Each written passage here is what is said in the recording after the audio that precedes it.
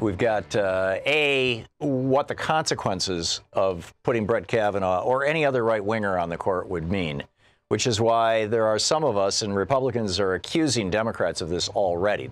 Mitch McConnell is very clear that he thinks this is the Democratic strategy, and it, frankly, I think should be, is that if the Democrats win the Senate in November, they will refuse to seat anybody else, to put anybody else in the Supreme Court until the investigations into the legitimacy of Donald Trump's presidency have concluded. It's a much better rationalization than the one that Mitch McConnell had, which is, hey, he's just a black guy.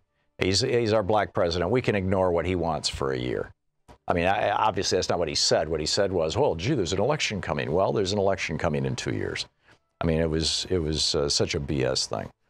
But Alex Henderson over on Alternet published a piece. Here are the five of Clarence Thomas's worst decisions. These are all things that will probably be overturned when you've got 5 Federalist Society members on the court.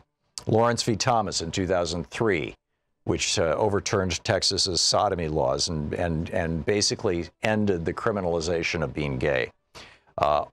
Obergefell versus Hodges. This is the 5-4 decision that, in effect, legalized same-sex marriage in all 50 states. King v. Burwell upheld the constitutionality of Obamacare, with the exception of the Medicaid part, which really kind of gutted it, but still. And Whole Women's Health versus Hellerstedt, which said that the state of Texas could not restrict abortion services if it put an undue burden, the court's phrase, on women. So, some serious stuff.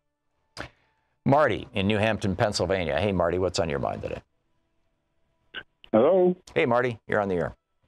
Hi, how you doing? I love the show.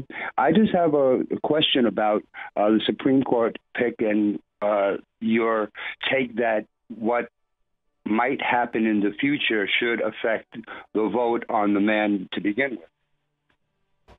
Okay. If you rationale that what he might vote or what decisions may be overturned, then you're kind of disrespecting the court, the entire idea of the court of being neutral. The court's not neutral. Excuse me? The court is not neutral.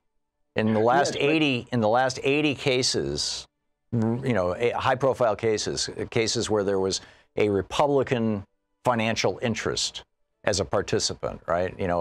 Businesses and pollution or whatever it may be. In the last 80 cases, 92% of them were decided on behalf of the Republican financial interest, as opposed to the workers, the people, the children. So you're actually stating that the Supreme Court no longer bases their decisions on the Constitution. That's absolutely what I'm saying. Okay, I happen to disagree with that. Well, I would direct you to Heller, for example. If I may offer a hypothetical. Sure. Say Kamala Harris wins the 2020 election, and the Senate is taken by the Democrats, but the House is still held by Republicans. And at that time, Judge Clarence Thomas retires.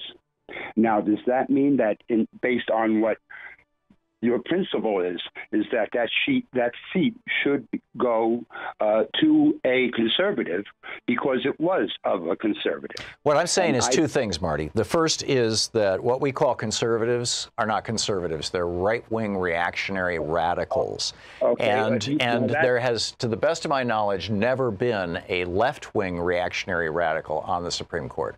Never. The people the people on the court that have been nominated by Democratic presidents have typically been people in the middle, essentially. And the people that are being appointed now via the Federalist Society are hardcore right-wing reactionaries whose only interest is the interests of the very, very wealthy and the very, very powerful in this society. And the rationale for that is this right-wing belief that, as Thomas Hobbes said, in man's natural state, life is short, nasty, and brutish. Without the intervening force of church or state, is what Thomas Hobbes said in Leviathan. And this is the core of the conservative worldview, that you need to have an authoritarian state. So what I'm saying is that the Supreme Court has been so heavily politicized now, and I would say, frankly, since the 1870s. I mean, Abraham Lincoln took the size of the court up to 10 so that he could start winning decisions. Andrew Johnson, who followed him when General Sherman gave 50,000 African Americans 40 acres and a mule, Andrew Johnson, then President of the United States, retracted that. A case went to the Supreme Court around it, and Johnson reduced the size of the Supreme Court to 7.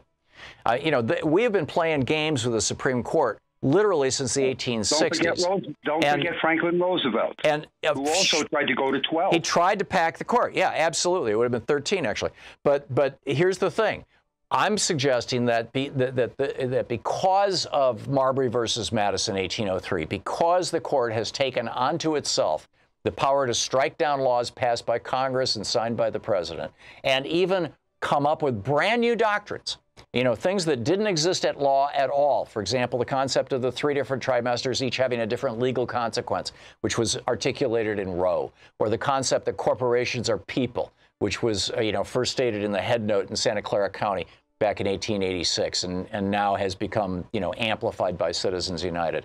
And I could go on. Heller, Scalia finding an individual right to own guns in the Constitution. He had to go back to, in order to find that, he had to go to an anti-federalist pamphlet that was published in an obscure Pennsylvania newspaper in the 1790s. An anti-federalist, a guy who was opposed to the Constitution itself. That was the basis that Scalia used for his so-called original intent. These are all partisan decisions. And for this reason, I think that, number one, the size of the court should be expanded. The Supreme Court of India, I think, has 35 people on it. The Supreme Courts of many European countries have as many as 20 people on them. I think the size of the court should be expanded, number one. And number two, I think Supreme Court justices should be term limited to 18 years. And that way you're going to, you stretch it out as you roll this in over an 18-year period, so that every president will have a couple of nominations coming up as the natural consequence of this. And I think that would clean up this thing.